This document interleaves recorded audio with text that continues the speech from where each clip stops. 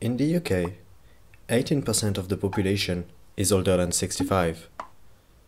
In 30 years, they will represent nearly a quarter of the population.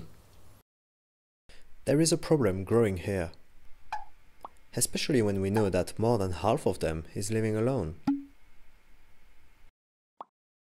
41% of them report that TV is their main form of company. Loneliness itself increases the likelihood of mortality by 26%. On the other hand, there is an issue where generations are becoming more and more disconnected, and intergenerational education is getting lost. An old African proverb says that when an elder dies, a library burns, leaving all the knowledge behind. What if these two issues could be the key for a different way of learning? Think about it. There is a growing number of people out there who spend a lifetime learning, practicing, and mastering some skills. Isn't it too bad to throw it all away? Why don't we use some of these elders within our educational system?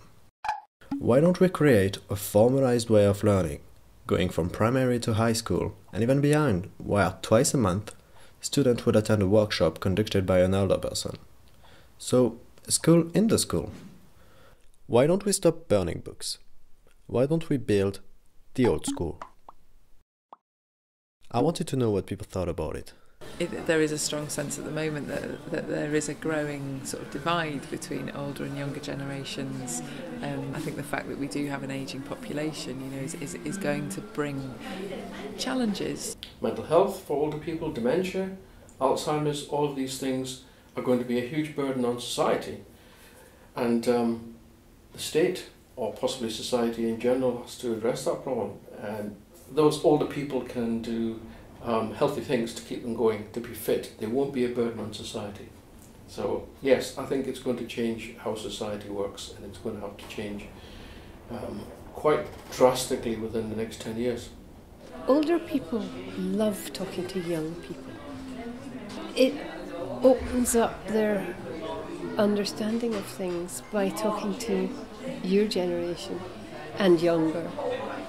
Because you can see it with grandparents and grandchildren, a kind of special relationship often, because maybe grandparents have time and they don't have the responsibility, and you can see how that really works.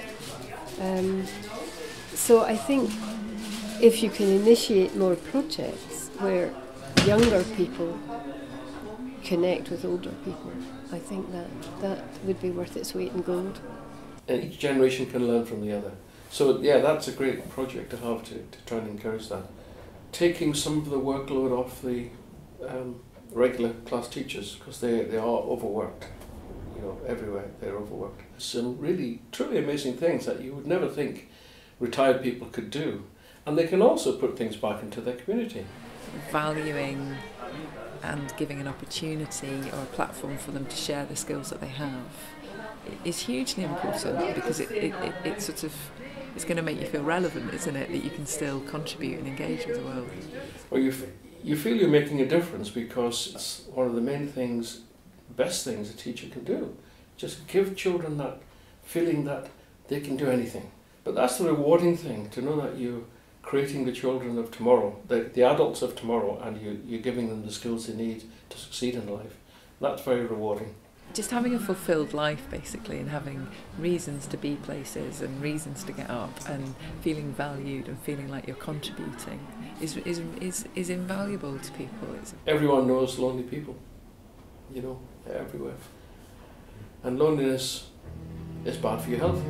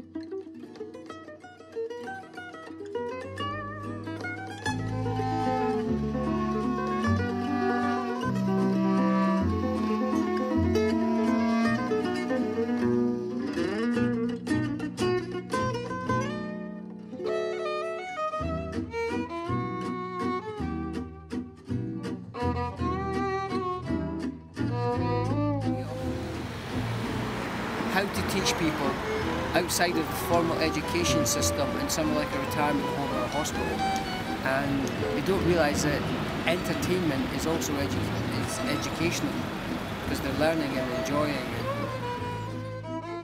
You learn things, skills from more experienced people. For example, elderly. In order to be an experienced, skillful person, time is quite important. So that means older people or elderly people have more experience and more skills. So you would want to learn some skills from those people. Yeah. So yes, I think that looking at strategies for incorporating that into our life is really important. So yeah, the idea of a school. I really like your idea of it being something that's formalised, and so it's as sort of it's as logical as going to primary school, as going to middle school, as going to high school, and that it becomes part of that system. I think that's quite an interesting idea.